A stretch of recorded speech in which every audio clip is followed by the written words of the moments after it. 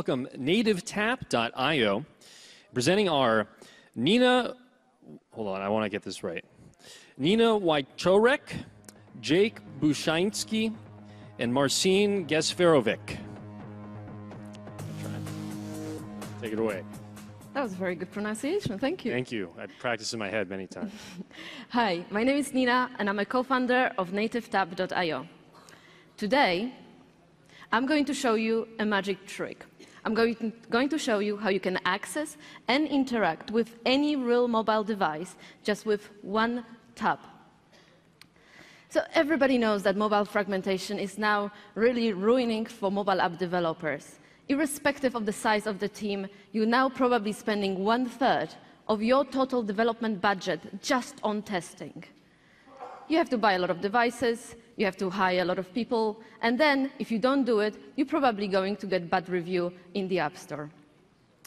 Yes, I do know that there are companies that are dealing with that problem. But what they actually do, they ask developers to write unit tests. And not many developers actually like doing that. And then they run the test on the real physical devices or emulators in the cloud, and then they present developers with a very long log with a lot of errors. It takes hours for those developers to actually look through those errors, trying to fix the problem without having the device in hand. This takes us back to very good period, 70s. This is where people had to develop software without having access to an actual computer.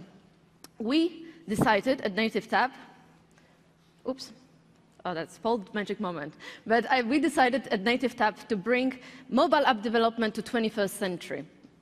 We decided to do something quite magical. We put all of those devices into one tablet, so you can access those devices and interact with them as if they were on your desk. So let me show you how it works. We put all of the devices into our data center, sorry about that, and then you can access them through our tablet app or mobile app or through your desktop. And so can we switch to the demo, please? So this is the tablet, and you can see a NativeTap app. You simply open the device, open the app, and you choose, let's say, Moto X. And it takes a little bit, and this is a real physical device that is currently 5,000 miles away in Poland. And you can see it's right there in front of you. You can scroll, you can open apps, and this is a quick check that the device actually is in Poland. We go and ask its location on Google Maps, and you can see we even support multi-touch, and it's indeed in Poland, not in New York. Okay, and this is groundbreaking, because once we figured out how to interact with real physical device as if it was on your desk, we can build countless helpful features using that technology. We started off with testing and debugging. So let's say your user said that, okay, there's a problem on 1+1, and you desperately need a real physical device. So again, you go to the 1+1,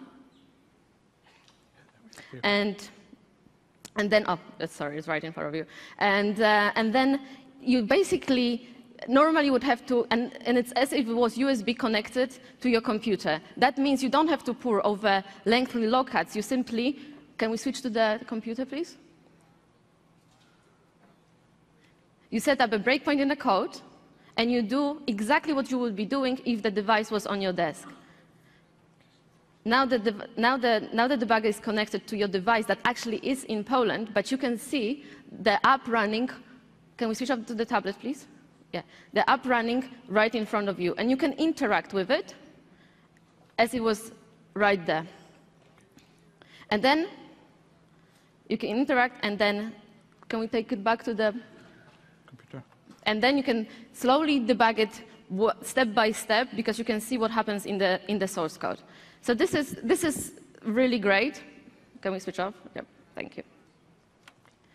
Again, that's one of the many features that we're thinking about building. Another feature is where you actually don't have to write unit tests. If you want to, you can test on one device, and all of those touch events will be replicated on all of the devices in the cloud, and you will get a report if something doesn't work. Another thing for all of your enthusiasts of Internet of Things. Imagine you having all of those amazing smartwatches, Nest in your house, and you want to develop apps working on it. Imagine you can now connect those devices into 100 devices that are far, far away from you, and you can develop all of your apps. So the benefits are obvious. You save money. You can access any device anytime you want for a fraction of cost. You save time. Your team works much more efficiently. So they can build really cool stuff and deploy them faster. And you create better apps with greater market reach. So what that means, you don't have to now limit your target group simply because you can't afford to purchase all of those devices. And as with every magic trick, there are hundreds and hundreds and hundreds of hours behind that technology. We created a patent-pending input-output transfer technology that allows lifelike interaction with nearly zero latency. We created a custom-made server infrastructure. Now one server can support up to 250 devices. We started off with 7. And that means that also covers much larger geographical areas. That means fewer data centers, fewer servers, and higher gross margins. We created also algorithms that will help us to efficiently manage the inventory of the devices. The inventory and the purchase of new devices will be driven by demand and also effective queuing algorithms. We created custom-made rack shelves that you can put inside the data center, and you can add the devices really easily. Obviously, those rack shelves also prevent devices from overheating. So there are over 1.3 million apps available on the market. Each and every single of that apps has to be tested.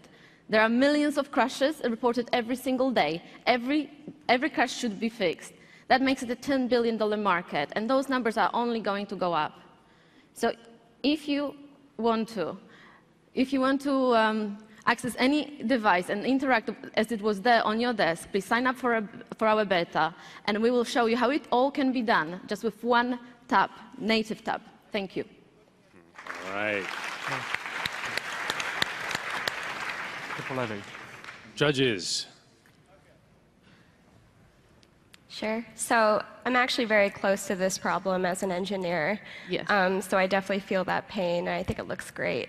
Thank you. I'm wondering if you could talk more about, automating tests across many devices, because you didn't demo that, but could you talk about how that experience would work?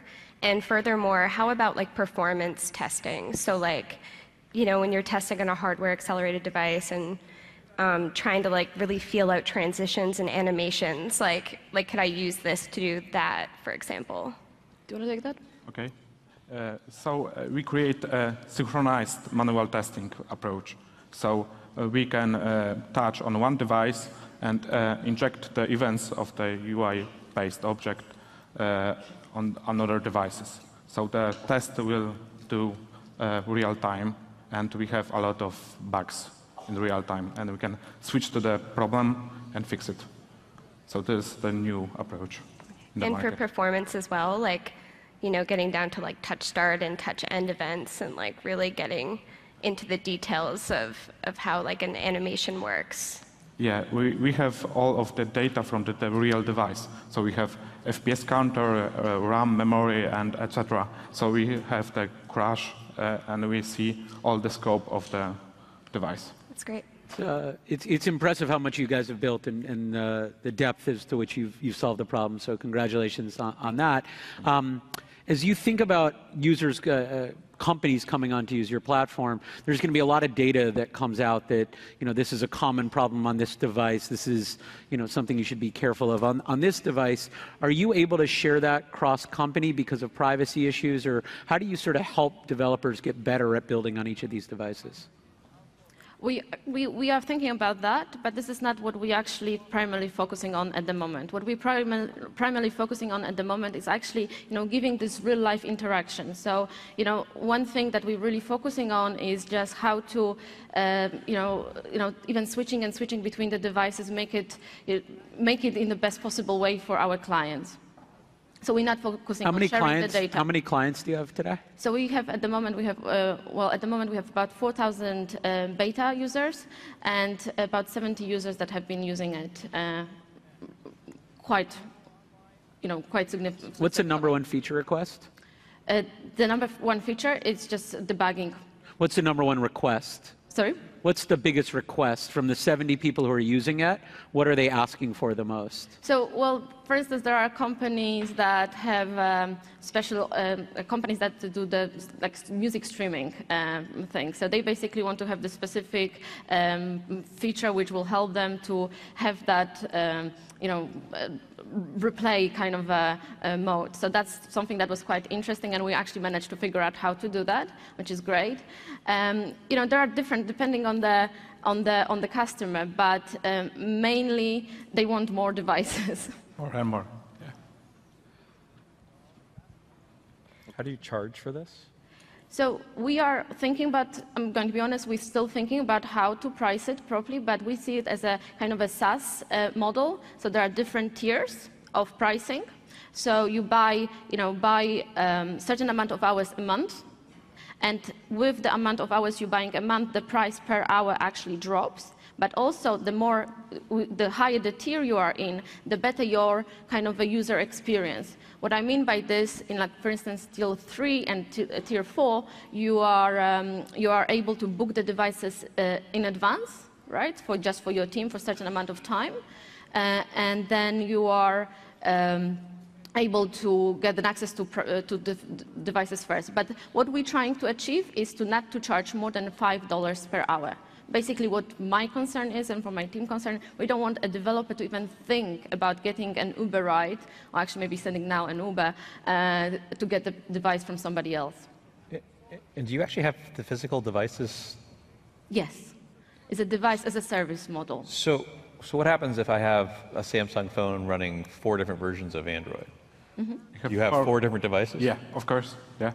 So in your data center, how many devices do you have in versions of operating systems? At the moment, we're starting off with the selection of 50 devices, and then we will building it when we require. But that's the only way really to solve that problem. There is no other way to solve it. All right. Unfortunately, we're out of time. You guys did a great job. Thank you very much so much to nativetap.io.